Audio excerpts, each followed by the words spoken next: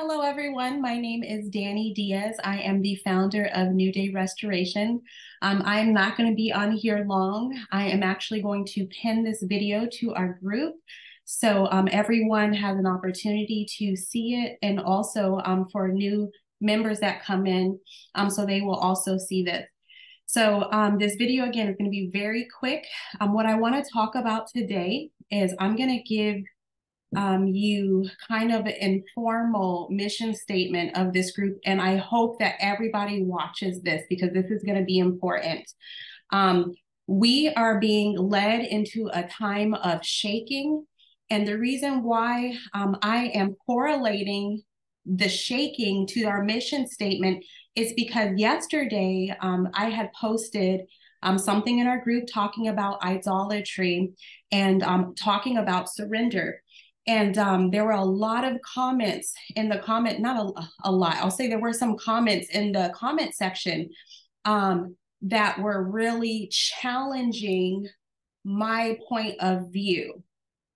And I want to say this. The reason why I am shooting this video is because I don't want the other people in the group to get confused, and I don't want people to be distracted.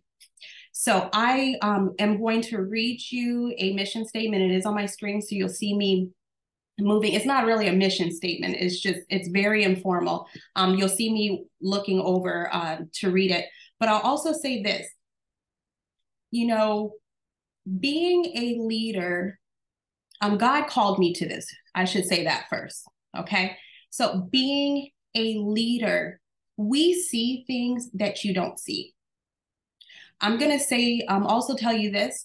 I have been in over 300 sessions with men and women. So I have the ability to see patterns. I have the ability to see the effects based on people's decisions. I also give get direct words from the Lord on how to steward this group. So I'm going to be very firm and direct in what I say. And I don't want people to be offended. If you are offended, there is another place for you. There are other standing groups that you can go to. So I'm going to be very blunt and say that because, again, my responsibility is to lead this group the way that the Lord wants me to lead the group. And I cannot have people distracting others and challenging the way that the Lord has led me to lead this group. So I'm just going to read this, okay? So there was a post about idolatry and surrendering our spouses yesterday that I took down based on some of the comments that ensued.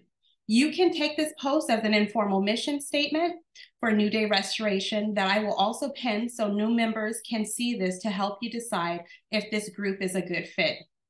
Please do not compare this group to any other standing group. The Lord has me stewarding New Day Restoration a certain way, all in its own, and I know the right people who He has led here will stay. If you are new here, you will quickly see that this group is very unique. It is very much Holy Spirit led and Holy Spirit welcomed. We do not shy away from the spiritual things because we understand that what we in fact are facing is spiritual. I, as a leader, am not only here to encourage you, I am also here to correct and help people grow. If you are looking for advice that only feeds your flesh, this is not the right ministry or group for you. God gave me the vision of discipling people in the areas of healing, deliverance, purpose, character development while creating a deeper intimacy with Jesus. This group is not focused solely on marriage restoration. We believe marriage restoration happens after our souls are restored. Our personal souls are restored. I'm here to challenge you, and I'm here to help you mature in your walk in Christ.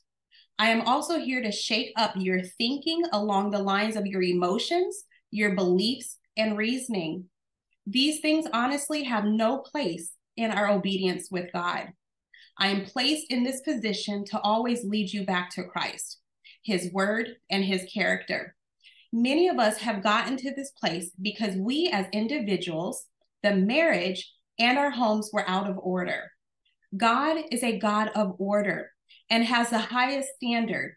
If you are wanting reconciliation with your spouse rather than restoration with your spouse, then again, this group is not for you. I do not advocate for restoration or reconciliation when idolatry is involved. Physical, mental, emotional, verbal, or physical abuse is present, or toxic environments. I want to be clear on this. God does not either. That is not the character of God. Jesus is not wanting to feed our flesh. He's wanting to crucify it. So we become more like him. With all that said, we also believe in balance.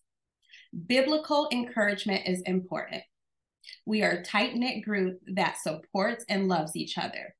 We have each other's back. I also have your best interests at heart, even if you believe it does not line up with your own understanding. I believe God has given me the revelation and the gift to lead in this season of our lives. So respectfully and in love, Danny. So I hope whoever this resonates with, then you know you are here in the right place. If you are challenged, not challenged because being challenged is good. I also like to be challenged because it allows me to reflect, and it also allows me to take things back to the Lord where he can help me grow. But if you are struggling with and you are combative with the way that the Lord is having me lead this group, I say this respectfully, and I really mean this, this is probably not the right group or ministry for you. And there are other groups that are out there that are full of encouragement. You know, we offer encouragement here, but again, as I read, I believe in balance. I believe in accountability. I believe in us being responsible. And I believe wholeheartedly that we have to have God as number one in our lives. And many of us are having a difficult time seeing the viewpoint because you're still struggling with idolatry. So if you are struggling with this message, I would just pray, or I hope that you would take this up with the Lord and ask the Lord to reveal his heart to you on this message. You guys, I know that this was a little stern, but I had to be stern because this has been going on for a while. And I need to make sure that people are focused on what God is doing in our lives right now, because we are walking into something that is going to be detrimental if you are not focused on God. If you are so focused on your spouse and so focused on finding a way to get them home instead of focused on your personal relationship with God in this time, you are going to fail. Because when God shakes things, he's shaking what can be loosed off of us, the things that do not belong to him. So if you are so focused, if you are so, and it will happen, but if you are so focused on your spouse and not God in this season, you might find yourself being under the consequence of idolizing your spouse. So I have to be very firm and say and give this message, because people need to be focused on their relationship with God. People need to be focused on God's voice, not their own understanding, not what other, if you are reliant on what other groups say over God, that is an issue. If you are reliant on what I say over God, that is an issue. So everything that I tell you, take it up with the Lord and see if it matches up with him, his character, and with the word. That is how we know when a message is from the Lord. That is how we know when we are hearing from the Lord. It matches up to his word and it matches up to his character. And I think a lot of us make decisions based on our feelings instead of taking it back to the Lord and saying, does this really align with God's character? Does this align with his word? And we we run off of our emotions. And I have to say that's very immature and unwise. So we need to be looking to the Lord and standing on his word and what he says and how he guides us. So you guys, I love you. God bless. Take care.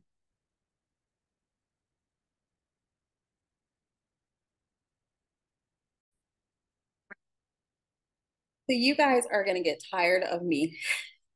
This is the third video I've uploaded today. I am so sorry. I'm not gonna attention it to everyone in the group because I know I'm getting on everybody's nerves today. So I'm just gonna post it in the group. If you see it, you see it. Those who are meant to see it will see it. So I'm in my kitchen cooking, and the Holy Spirit began to remind me of the dream that I had this morning. And after I woke up from this dream, I thought the dream somehow was meant for me. But I didn't quite understand where he was taking me because I didn't feel like it was for me, but I was in the dream. So the Holy Spirit just revealed to me as I'm cooking what the message was. And the message was tied into the post that I posted earlier today about the mission statement, about where God is taking us in this season, and then also what this group is about. And I feel like the message is actually a rebuke from God. So again, take this up with the Father. So I had a dream this morning. I woke up from the dream, and like I said, I thought it was about me.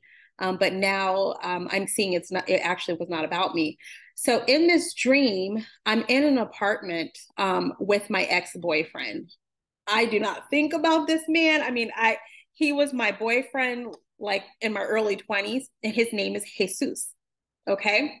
So I was like, why is he in my dream? Okay. So we're in the apartment, and Jesus wants to take me somewhere. And I said, okay. I said, I need to go to the restroom first. So I go to the restroom, and all of a sudden I'm looking in the mirror, and I open up my mouth, and I start pulling out gum. And when I say pull out gum, it was pink. It was bubble gum. So it wasn't just like regular, like, grown folks gum. It was pink bubble gum. Maybe that's why I'm wearing pink today. Okay. To confirm it. I don't know. But I'm pulling the gum out of my mouth, and I'm pulling it like this. And it keeps going, going, going, going, going. And like it took forever for it to stop. And by the end of it finishing from my mouth, I look down, and there is like a pound of pink bubble gum.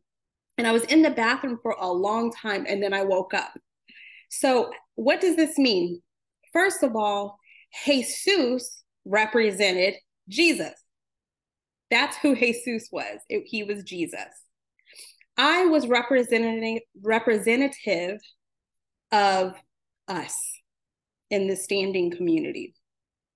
The reason that I was in the bathroom, so what bathrooms mean spiritually is a place of cleansing, a place of growth, a place of repentance, and restoration. So what the mouth represents is your heart. The mouth also represents, the mouth represents the heart. That's what it represents. I'm sorry. And gum, bubble gum, represents immaturity. So what was coming out of the heart was immaturity. And it was taking forever for us to get out of that restroom, to get out of this sanctification process, because that's where we get sanctified, in the bathroom, right? It was taking forever for us to get out of the sanctification process, out of the restroom, to go where God was trying to take us, because we still had some immaturity in our heart. We were stuck in the bathroom for a long time because of what was in our hearts. So I know that this is a confirmation of the message that I gave earlier. And this is the Lord speaking to the group. He's trying to take us somewhere. And if we do not surrender, we will stay in the bathroom with an immature heart and not be in the place that he has for us, that he is trying to show us and take us. So let this just, be a message that we need to be in a place of surrender. The Lord is trying to do something in your life. and he loves you. He has great plans for you. He has great plans for your marriage and for your spouse, but this is about you right now. So I just hope that you will think about this. Take it to the Lord in prayer. All right, guys, God bless.